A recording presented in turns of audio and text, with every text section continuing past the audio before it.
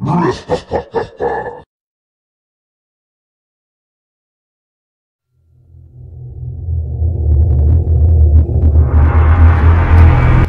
guys, so this is the latest project that I'm up to at the moment. It's a Halo 4 helmet downloaded from Thingiverse and currently being printed on my Ender 5 Pro. Now this comes in many parts, and no instructions were found when I was looking on the actual downloaded file, but I did manage to find some on other YouTube videos, so I'll put a link to those in this video. But as you can see, it's quite an intensive model there, plenty of parts, and I've printed quite a few of them, and I have started sticking a few of them together, and as I say, this has been quite a complicated build. PLA that I've used is the Tin Mori PLA, bought from Amazon for around about £17 for a kilogram, and I've used about 3/4 of a kilogram in total so far, with a few more bits to build. So for me it's been about a kilogram's worth of PLA. I've done it at standard quality because I figure I'm going to be doing lots of sanding, lots of painting, so I shall pull back the quality there. So there are a few lines, as you can see, but I think you'll agree there's nothing there insurmountable that a little bit of filler and a little bit of sanding, primer and paint won't cover. Started some of the assembly already, as you can see, finding that it is quite a complicated build, and it's definitely not for beginners. I've used some Gorilla Glue even, the super glue to hold it together, and a couple of clamps, and that seems to be doing the trick nicely. As I say, there's going to be quite a bit of filling involved in this, and a little bit of after printing work, but I actually think it's going to look absolutely amazing. Just so you get a view of what I'm aiming for, if I just show you some of my collection here. There you go, and if we zoom in at the back, there's Master Chief. The colour I'm going to go for is an olive drab colour for the main helmet, with some nice gold for the reflection of the visor, and I'll add some black, some highlighted silver for the scuff marks, and then I'll add some LED lighting in for the final effects. So a little update on the helmet. As you can see, it's not been fully assembled yet and the parts are still printing, but I have started to fill some of the join lines using this here, which is just some wood filler. I've used a few brands of this one, but I find that this Ronseal is very good. So as you see, I'll just splatter it on there, making sure that the seams are covered as much as I can, and when it's dried, and I'll give it a couple of I'll probably give it a day to dry, take it out to the shed and use my electric sander on it to get it all down. It's not going to be perfect. Thanks boys. It's not going to be a perfect finish, but it will certainly cover up some of those lines and just add a little bit of strength and reinforcement to it. Speaking of strength and reinforcement, if you just look on the inside, there are a couple of areas in there that were quite weak, I felt, so I've just put a few little bits of isolol stick on there, glued them into position, and that will just give a little bit of rigidity to the inside of it, and that's it. I'll keep you in the loop and let you know when the rest of it is done. So we've moved over printing to the Ender 3. As you can see, we're just doing another piece now, standard quality again. I've had to change from the Ender 5 Pro as it's just started to throw a few problems in and under extrude, making the parts a bit weak, as printers often do. I'm going to need to take it apart and have a little bit of a fiddle with it to get it to work. And to anyone that's coming into the 3D printing hobby, if you're not prepared to do a bit of tweaking and twiddling and get frustrated, don't bother getting into the hobby in the first place. So this is one of the last 2 parts to be printed. There's one more after this. This has been going now, as you can see, for 17 hours. Wow, it's still got 5% to do. So again, many hours of printing into this project, and the next stage will be the sanding down, and we'll come back to that shortly. I'm going to be using this to do the sanding. This is the Black & Decker mouse. B&Q stock them. I've seen them also on Amazon, and they're around about the £20 mark. Great for little hobby sanding jobs. They come with 6 pads of different sizes, so let's see it in action. Okay, let's have a go.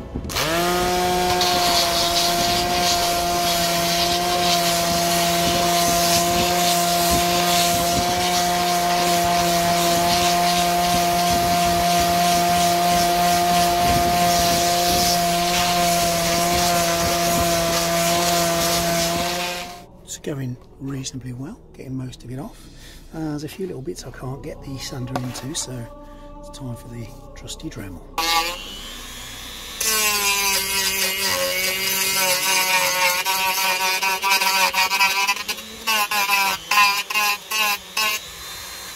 Beautiful. So now we've finished sanding it, as you can see.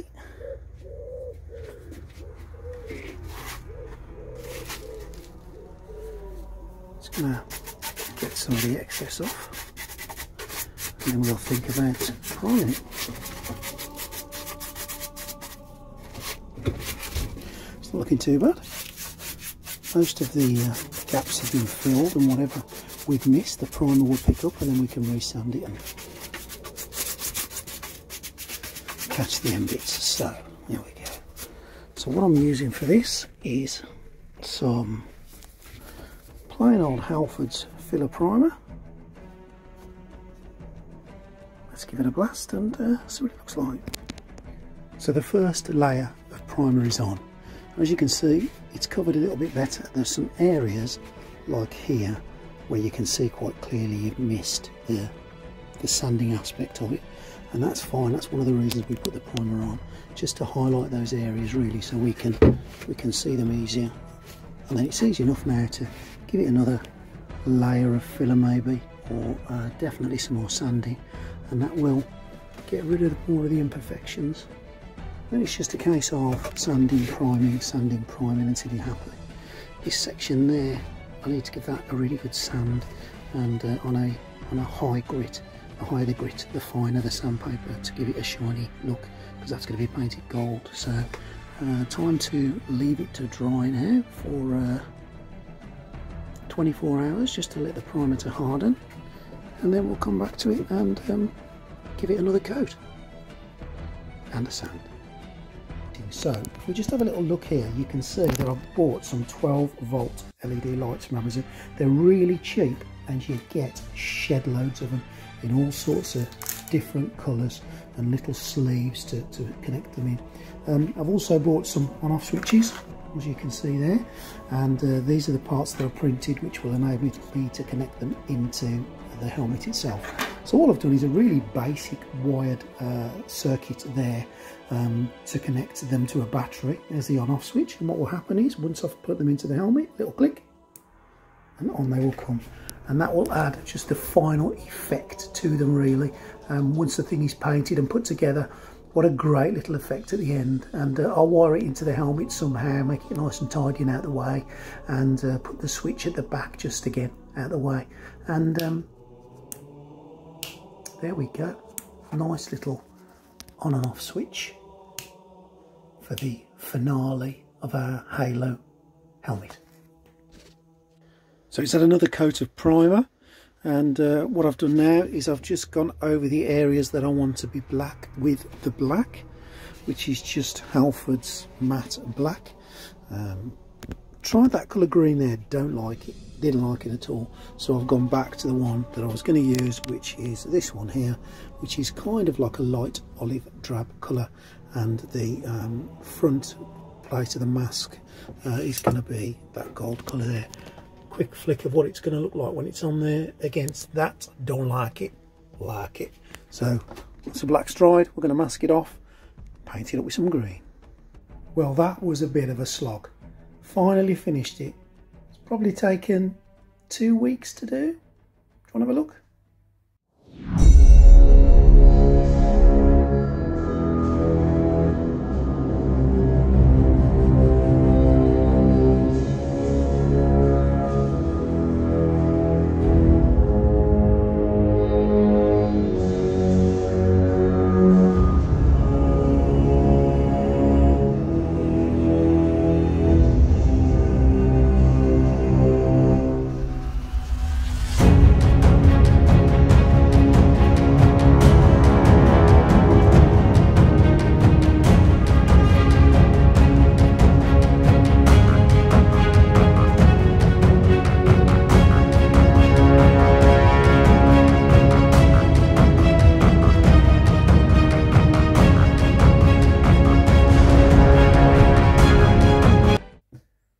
I hope you liked it. Hope you enjoyed the process, and keep a lookout for some more. I'm going to do a few more as the weeks go by. If you could like and subscribe, it'd really help me.